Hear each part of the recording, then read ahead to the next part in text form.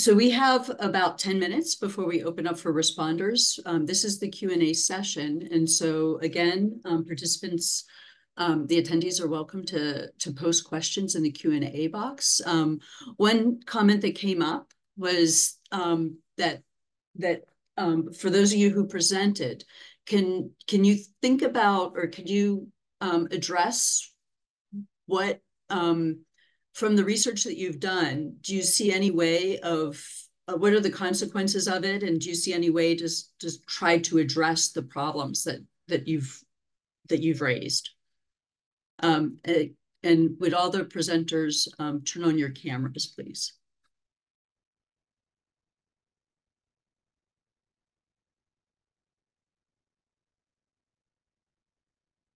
So how can this translate into action?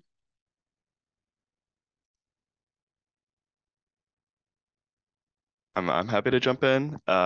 So my organization is primarily we do data work within communities, so providing insights directly to those who are often affected by mobilization. So one of the things that really informed even starting this study was trying to figure out when things were just bluffing versus when things were actually likely to turn into something that could be violent or kinetic. So the findings are like ones that we're directly implementing back into our own approaches and approaches that we talk with our partners about. So it's, yeah, I think it's a good question, and something that like as practitioners, we're trying to be really sensitive to.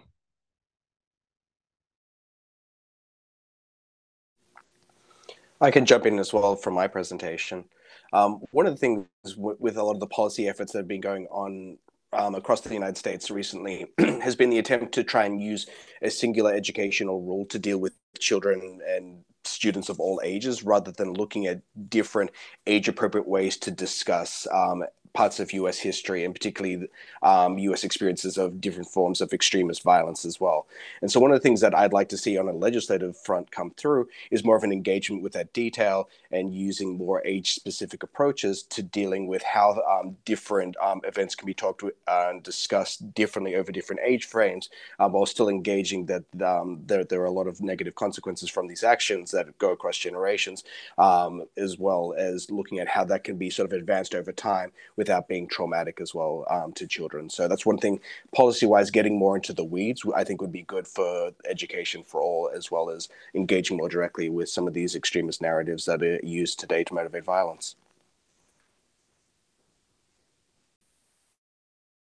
Yeah, and then in terms of our paper, it is attempting to be pretty direct, I think, currently. And then also our additional steps are really hoping to look at the content of these bills that are being proposed. And then in turn, what is passing versus failing. We've seen in some early analyses that states like Florida, which is on the news constantly with these anti-trans bills and things like that, aren't really proposing that many bills, but what they are proposing is getting passed. And then you have states like Texas, for example, also in the news all the time, that's kind of just throwing everything at the wall, and nothing's really sticking with a lot of these bills. So they actually have fewer on the books, but more being proposed than most states.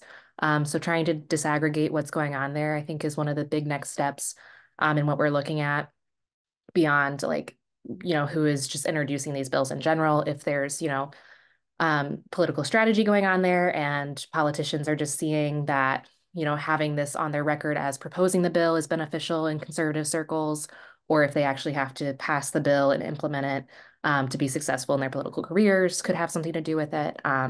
But, we're trying to have a more practical approach to like how these bills actually affect politics, and in addition to the individuals they're targeting. So.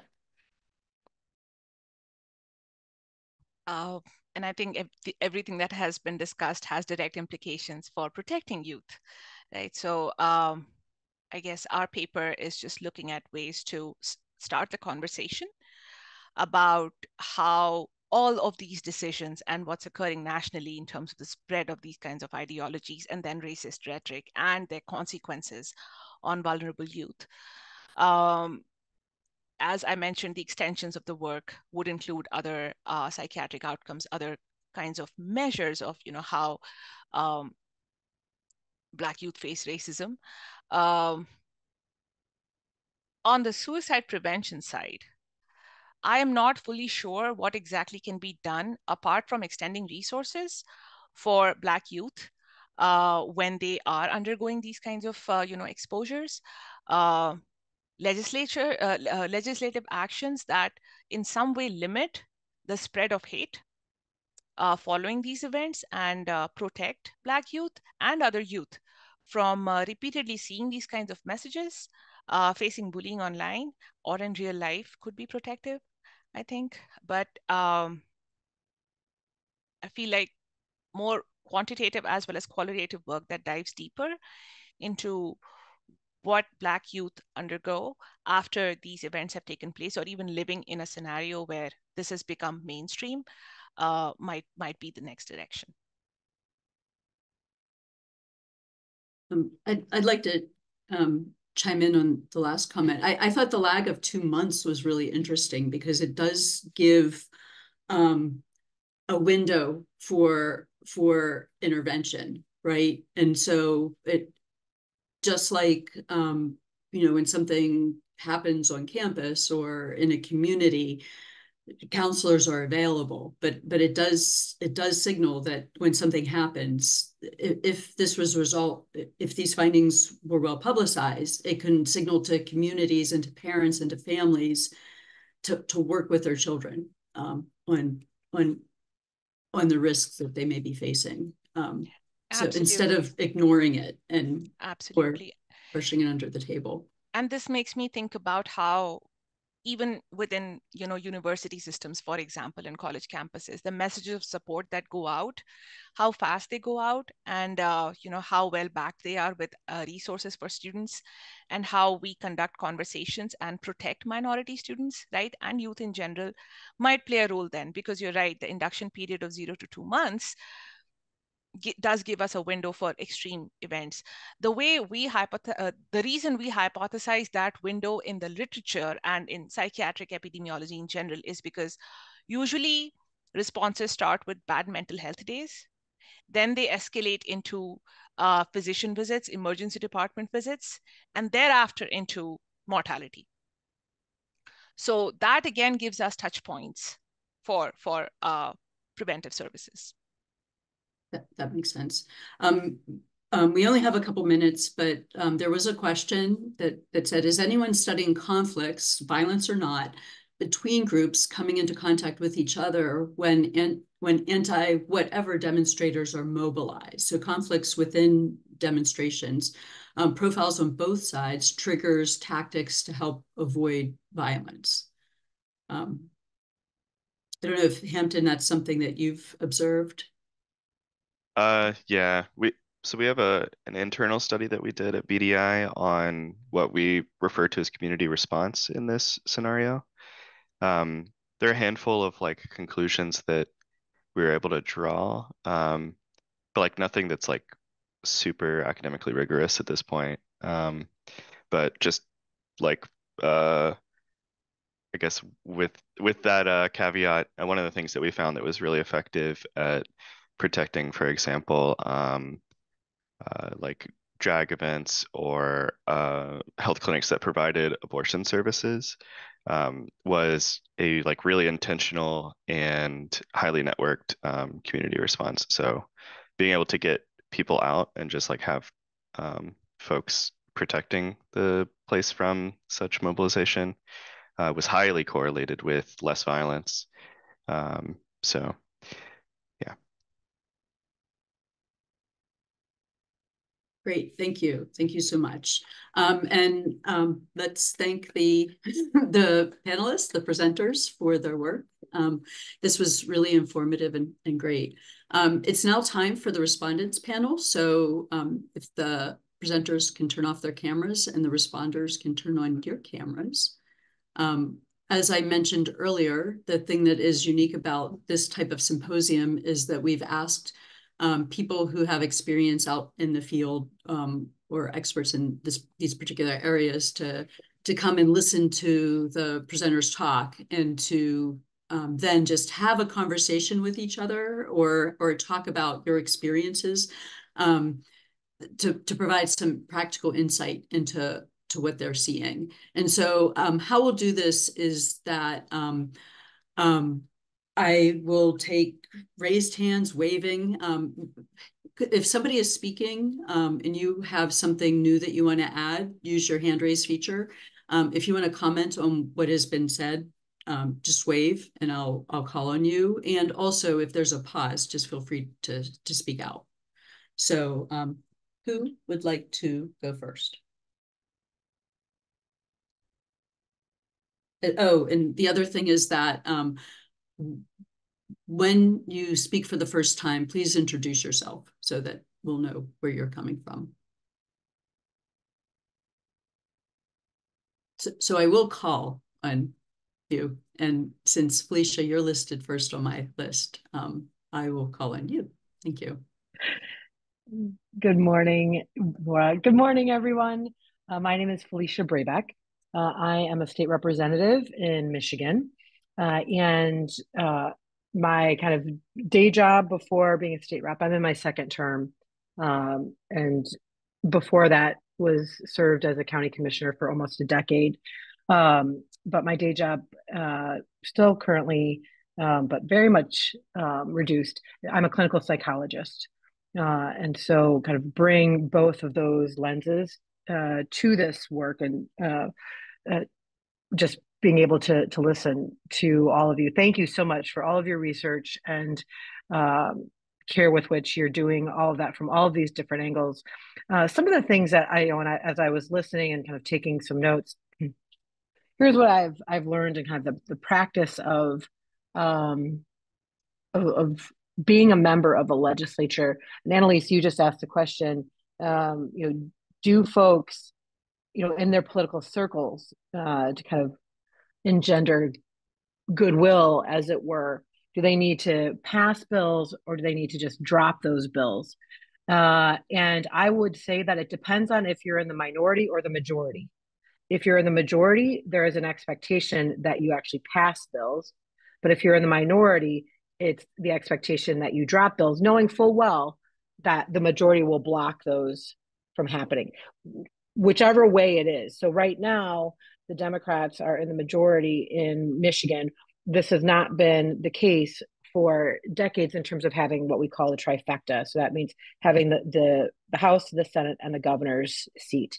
And so our job has been to pass things like increase protections for LGBTQ folks, that like increasing our Elliott Larson law, looking at education, whether it's sex education. I think Daren was talking about that in his presentation. The other thing, this was my bill. Interestingly, we could use this as an example. I had a bill to ban conversion therapy for minors. I introduced it in the minority when we were in the minority, because I've served in the minority and the majority. I had it dropped it in the minority.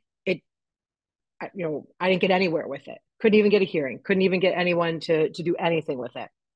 In the majority, I was able to pass it in the first year, right? And so and I will also say that many of these bills, like the bill that I got to pass now in the majority, people had worked on before I had. But as a psychologist, I can remember moving to Michigan, 20 years ago and being appalled that was still legal 20 years ago, let alone today. And so I think the political landscape very much depends on do you have a messaging bill, or do you have a bill that will actually pass? And that those two look very, very different. And so, the thing that I kept thinking when I was listening to this again from my perspective is that elections matter, and who is in the seats. I can say that I have seen, even in Michigan, a rise in what I would consider, more conservative, more acutely conservative members and my colleagues. And I actually can remember after the primary, during our last election cycle, talking to one of my Republican colleagues who I'm friendly with, and hearing his concern about the way that his party was going in our state and in the legislature, and not being reflected in the legislature, because even though there's this kind of rhetoric, media rhetoric about there, like we truly try to work together on things. And sometimes I have noticed that this session there are folks who will just refuse to work on anything. So that is a huge change. But I guess I'll stop there right now and let other folks say their insights.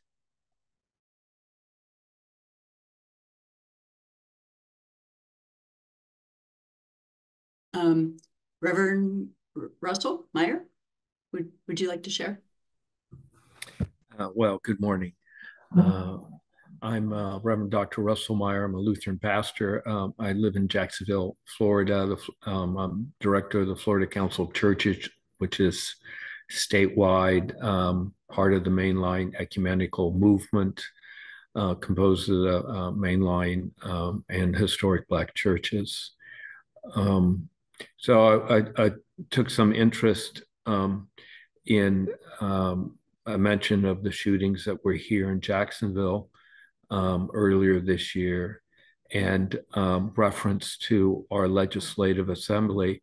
I do a lot of public policy work. And let me just say, I'm also involved in a national effort to convene peace, nonviolent, and pro-democracy groups to have a kind of meta conversation about what it would mean to live in a society beyond violence. So perhaps that sort of antidote to what this morning's panel is about. And I've spent a lot of time in the streets with Black leaders in Tampa. During the George Floyd moment, we had the largest public peace marches in Tampa, in the state of Florida, and et cetera. So just a wealth of on the street and policy work experience here.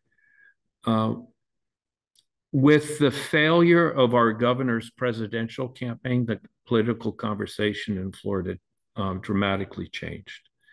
So the first half of the Legislative Assembly, we saw a lot of anti-trans bills, and it was very ugly. But with the collapse of his campaign, the president of the Florida Senate said, we're not interested in taking up that stuff. So there was a lot of, shall we say, campaign material generated in the legislature for those having to run for re-election in the House of Representatives. But it served no meaningful purpose for the senators, since most of them have longer terms and only a third of them are up for change. And so we breathe a sigh of relief. Also, the major part of the governor's so-called Stop Woke bill or anti-gay bill that was passed last year has been completely defanged by the courts. And just recently, there was an agreement signed with Equality Florida and the administration, et cetera, that severely limits the repression in the classroom. So children of queer families can openly speak about their parents and their siblings and et cetera without any kinds of repercussion, among other things. Even the governor's pulled back on his anti-book banning, and Moms for Liberty that was on the big increase is collapsing from the inside because of internal scandals. Funny, the leadership turned out to, like to swing the door both ways, if I can put it that way. And so the current conversation in Florida, which I'm hoping may be of interest to the whole panel, is that the anti-woke agenda has simply failed to generate national movement. I like to speak of how the presidential campaign was a kind of A/B test, and our governor failed it badly, and the governor of South Carolina kind of passed it, and et cetera. So the long-term prospects there are very different. Let's turn to the shooting in Jacksonville. The target of that shooting was the oldest historic Black college and university in the country, Edward Waters University. And a couple of students ran into the shooter, questioned him, called the campus security, and he was chased off of campus before the marching band took the field for practice. So it was the intervention of Black youth that prevented further bloodshed on the campus. And so I'm very interested in Dr. Singh's work in terms of how much direct exposure and how much indirect exposure leads to the suicide rate among Black youth. I can tell you from my ear to the ground, the hopelessness in the movement has risen tremendously. It was on the increase going into the pandemic, and coming out of the pandemic, there's just a lot of hopelessness about any kind of effort that would actually sort of change the conditions on the ground here in Florida anyway. And so I'm wondering how, I'm a theologian, so hopelessness is my category that I work with more than depression, et cetera. But I'm wondering how that works into how you're approaching the questions around Black youth and their future. And so we're looking at ways to create experiences of hope and purpose for the upcoming generations. But I'm very intrigued by the correlation she was talking about and the question of intervention along the way and how that works.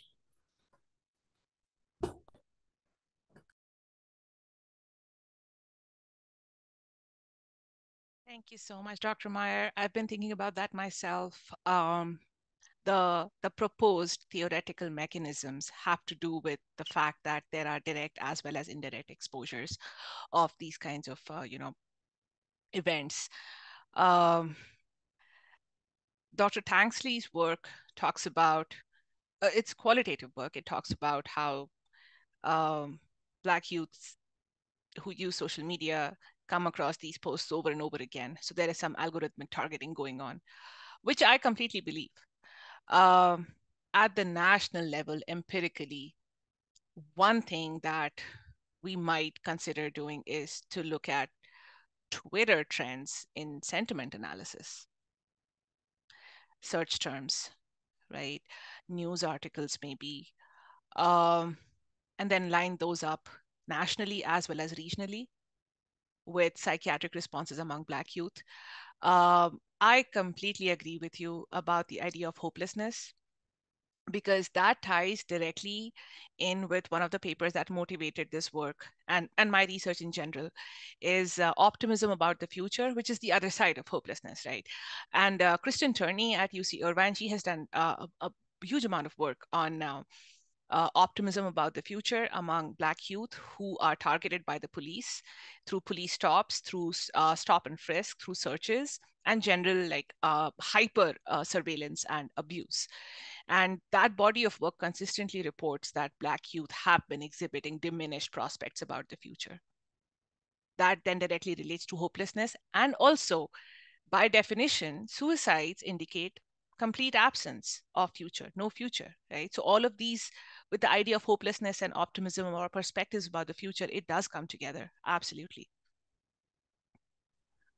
Yeah, if I can just follow up on that. And the piece that we're really taking notice of is that, say before the pandemic, if we just use the pandemic as a swinging door of time right now, right? Before the pandemic, the place where people found hope was, we can take our voices to the street, we can exercise First Amendment rights, and we'll be heard and change will come. And so we can tolerate the societal abuse we experience from so-called authorities because we still have these First Amendment rights. What we've seen, at least in Florida, is that no amount of turnout. March for Our Lives put 10,000 students on the streets of Tallahassee, and much of the work they were able to get in that moment, as minimal it was, is being reversed even now. And so not only do you have this kind of sort of individual suppression of human experience happening, when young Black people try to organize collectively and press their demands, they're finding they're being rejected there. And I think that has increased that rejection of their collective experience and collective voice. That rejection has increased their sense of hopelessness. And they talk about that online. So part of the social media stuff is not only being targeted by the outside voices, but it is also their own analysis of nothing that we do individually or collectively is making material change in the prospects of our future. Anneliese.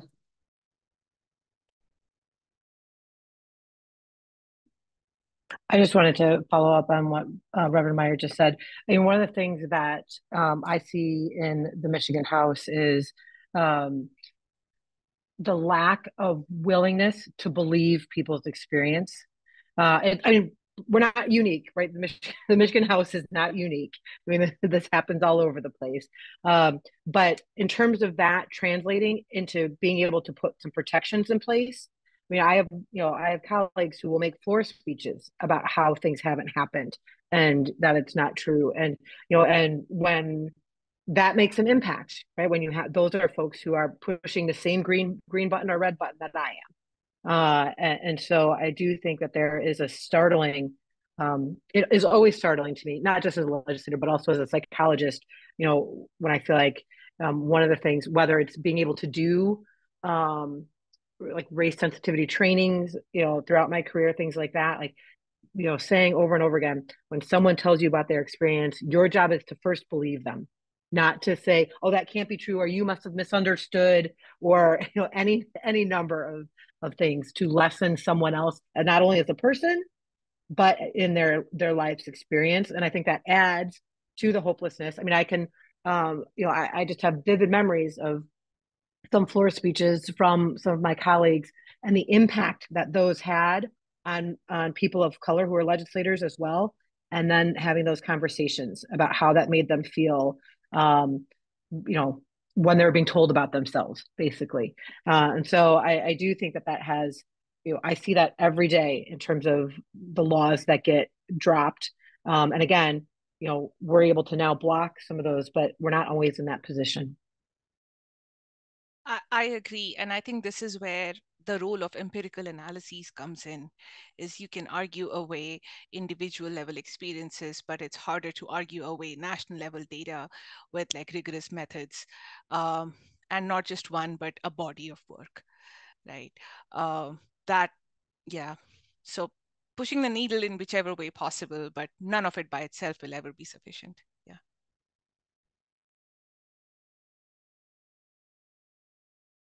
Thank you. Brad, did you want to chime in? Sure. My name is Brad Bushman. I'm a professor of communication at Ohio State University, and I study aggression and violence. For example, I was a member of President Obama's Gun Violence Committee, and I co-chaired 2 reports on following school shootings, one in Florida, following the one in Florida, the other, the Sandy Hook shooting in Connecticut, and have testified before Congress on youth violence and have devoted my career to try to make this world a more peaceful place. And it's an honor to be included in this conversation. And first, I'd just like to thank all the presenters. I learned so much. I thought all the presentations were excellent. It was especially exciting to hear a new original data.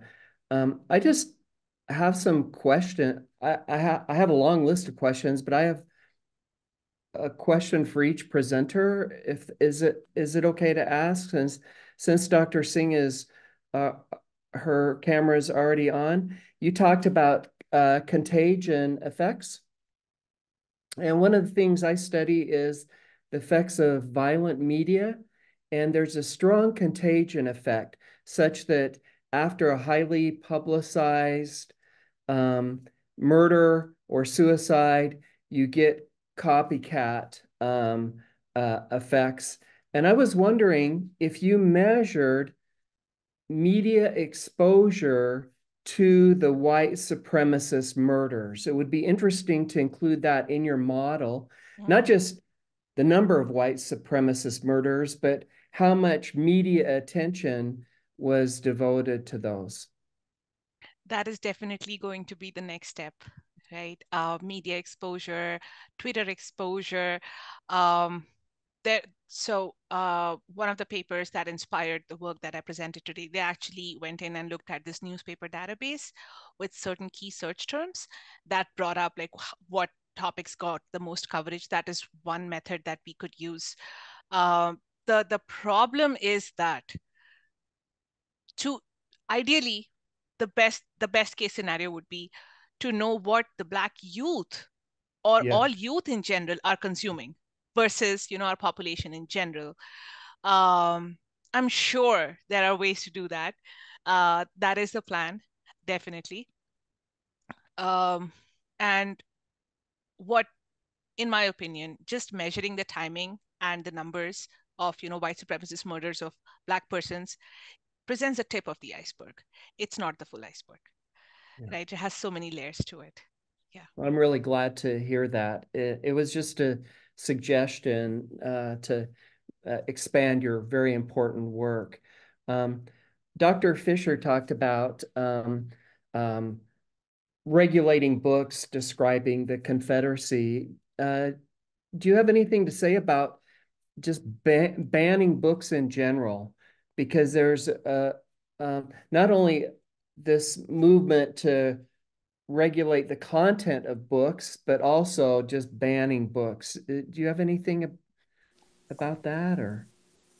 Absolutely. One of the things that was really interesting as I was doing the background research for the presentation, and things that will be in the subsequent writing that comes out of this rather than the presentation today, is not just about the books that are excluded, but also the books that are forcibly included as well. There was a very standard textbook that was used in the state of Georgia called The History of Georgia, that reading through it, it reads like an alternate history, like sort of like fantasy version of the Civil War and about the history of the United States. So one of the conversations that I think that we need to be having publicly as well is about what's the veracity for the claims that are in these textbooks that are used for children. When it comes to the banning of books, there are some books that are completely and utterly inappropriate for children to read for a variety of different age-appropriate reasons. However, if the reason that something is excluded is because it shows something to be in a negative light or isn't in line with a political ideology, that's not education to me. And that's one of the things that I think that we can definitely do better across a number of different state legislators, is to really be more explicit about, is this a rationale for excluding a book, is something that's defensible, or something that I would like to do because it's politically expedient or convenient in that sort of way. So having a more nuanced and sort of like a more transparent way of looking about what books are appropriate, that are age specific, and which ones that we just don't like because we don't like the content. Thank you. It's really important work. Anneliese talked, I just had a question about why do you think anti-trans bills have increased so dramatically in recent years? Do you have any ideas about that? I have other questions too, but that was my main one. Yeah, absolutely. So prior work by a couple different researchers have kind of looked at political, and these are mostly political scientists, looked at trends regarding kind of targeting of the LGBTQ population as a whole. And more or less when gay marriage became legal in 2015, the Conservative Party more or less pivoted to find a new monster. And so a lot of what we're looking at is relating back to that literature that pointed that out and seeing that they've kind of pivoted. And then when abortion didn't work, they pivoted again towards transgender individuals.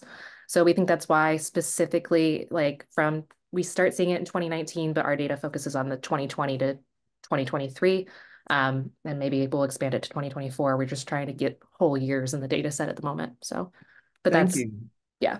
You had an impressive list of predictor variables. Wow, it was incredible. And it was also interesting for me as an aggression and violence researcher to see that hate and violence were not associated with the introduction of these anti-LGBTQ plus bills. So we were very surprised by that as well, actually. So yeah, that was not what we thought was going to happen. So it looks like Dr. Meyer has a follow-up.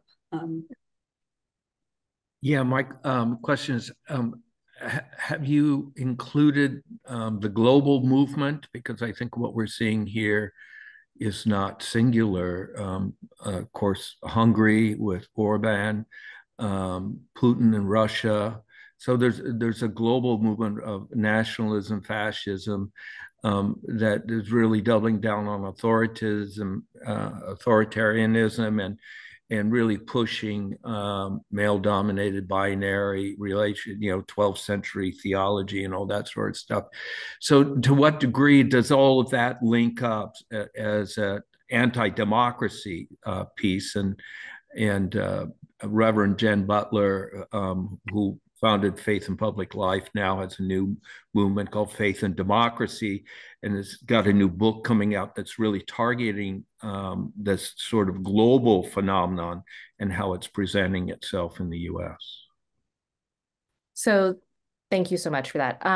This work hasn't looked at that. It's been very US specific, but a lot of my other research is international. Actually, this is one of the only projects I work on that's in the US. So that is a very valid point and something I personally would love to look into in the future. And I have the book written down now that you said that for my reading list. So thank you. Dr. Stahl, can you say more about why Facebook had strong ties and Twitter or X had weak ties? I thought that was an interesting point. Yeah. So I'm a big fan of social network analysis and those kind of like networked frameworks. So Twitter, I think my read of that Valenzuela piece is that there is like a broader emphasis on like parasocial kind of relationships on Twitter. Like you're following someone that has no idea you're following them. You're receiving their information from like directly from a node rather than it being like an edge like you would see on other platforms. And then Facebook, because it's more group based and it's focused around mutual friendship for the most part. I mean, there's some other tweaks that they've done to the structure there, but it's people that you have accepted as like your friends, your family, your neighborhood group. And so those kind of mobilizations, it's less about what kind of comes into your feed and more about the sort of like trusted influencers who are coming into your feed that you like at least think you personally know. So I guess in both cases, those are potentially parasocial, but the second one is more in the framework of already a trusted network. So thank you. Our own research has shown that violence can spread through social networks. So it's really important work. I think I'm out of time. So Great. Felicia, I see that you have your hand raised. Do we have time? I actually have a question. Do we have time? Please. Yeah. Oh, okay, great. My question is for Dr. Singh. I had a question about language, right? And as a psychologist, it's something that obviously I'm always acutely attuned to. And I'm assuming as researchers, you all are doing, I'm not a researcher, so sorry. I'm so grateful for all of you, believe me. But I have a question about the way that you have the wording of white supremacist murders of Black persons, and centering the white supremacists rather than Black persons murdered by white supremacists. Can you talk to me about that? That's a great change, and I will make it. I'm not saying that you have to make it. I was just really curious. So in epidemiology, we usually put the exposure before the outcome. Oh, interesting. Interesting. Yeah, that was the thought there, is we always, like some of my other papers, the impact of economic recession on mental health, right? So the exposure kind of comes first, and the outcome comes later, just the way we write regression models. That's the only reason. That is really interesting. That is very interesting. But thank you for, I mean, no one had pointed that out to me until now, because of course I'm in my echo chamber of all epidemiologists talking methods all day. So that's a great change. Yeah. Yeah. Well, thank you. I literally was like, oh, this is so interesting. I can't wait to hear about this. So thank you for, I love learning new things. Thank you. And thank you. Awesome. Well, thank you so much, responders and presenters, for these sessions. It was really awesome. And it was great hearing from all of you.